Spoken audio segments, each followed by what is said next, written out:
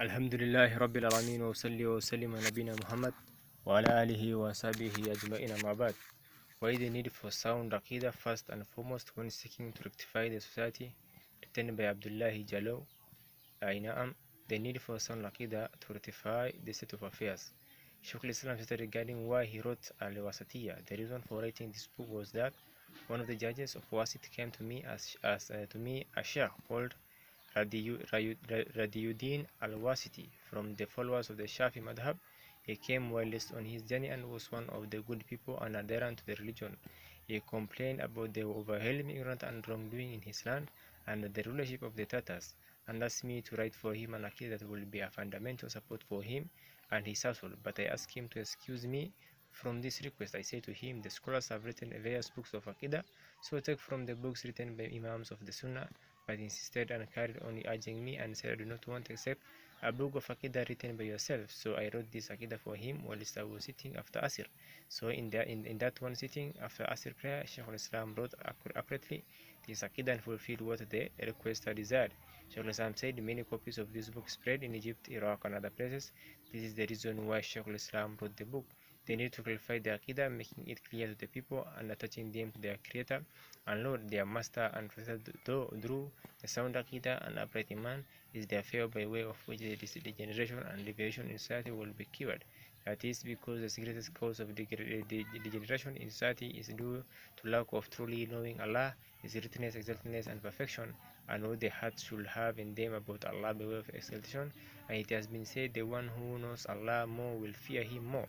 But when a person's knowledge about Allah is weak, then various deviations and corruptions appear amongst the people. Therefore, the Aqeedah is the cure and modification that will bring about safety.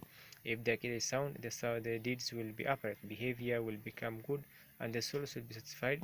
Contemplate on this in relation to the affair of the righteous judge and the state of his land, such as his mention of the spread of ignorance, rife wrongdoing, and corruption. So he went to find a solution to these problems by asking Shaykh al-Islam to write a book on creed. When you look at the state of affairs in our time, you will see this widespread and the painful state of affairs in many societies. Therefore, people are greatly in need of concentrating on Aqeedah, learning Aqeedah, child upon Aqeedah, and spread Tawheed, Iman, and affairs that will bring about strong attachment to Allah. This judge saw that Aqeedah is the solution and cure, and he acknowledged Shaykh al-Islam's leadership in knowledge, religion, piety, and great station. So he sought from him and insisted until Shaykh al-Islam agreed to write this book. Allama Sheikh Salih Fawzan Hafidahullah said, the rectification of every nation and its upright ascendancy is tied to the soundness of Aqeedah and Afkar, views, Rudot. Therefore, due to this reason, the message of the Prophets والسلام, came to rectify the Aqeedah of the people. So the first thing every messenger said to his people was, Abudullah ma lakum min ghayruhu, worship Allah, you have no other ilah God but Him. La ilaha illallah, none other to be worshipped but Allah.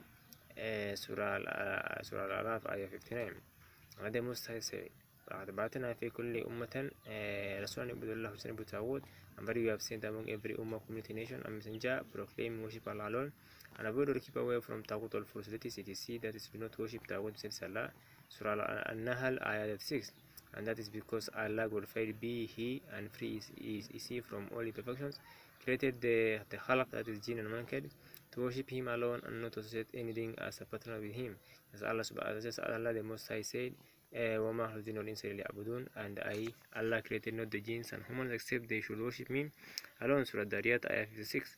Ibad worship is a right due to Allah alone, which His slaves must fulfill, just as the Prophet ﷺ said to Mu'adh ibn Jabal radiallahu anhu, Mu'adh, do you know what is the right of Allah upon His servants? I said, Allah and His Messenger know best. The Prophet ﷺ said to worship Him alone and to associate none in worship with Him. I do know what is their right upon Him. I said, Allah and His Messenger know best.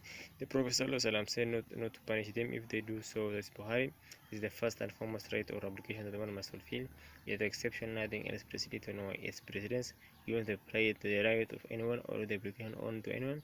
Over it, Allah the Most High said, وَقَالَ رَبُّكَ أَلَّا تَعْبُدُوا إِلَّا إِيَّاهُ وَبِالْوَالِدَيْنِ إِحْسَانًا, and the Lord has decreed that you worship none but Him, and that you be dutiful to your parents. Surah Al-Isra, ayah 23. قل تعالوا أتلوا ما حرم ربكم عليكم ألا تشركوا به شيئا وبالوالدين إحسانا. So Muhammad, come, I will recite what your Lord has prohibited you from join not anything in worship with him.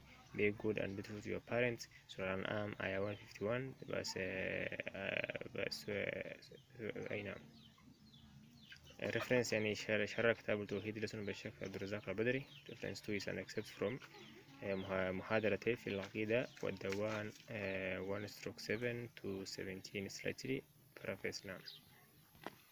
أيوة.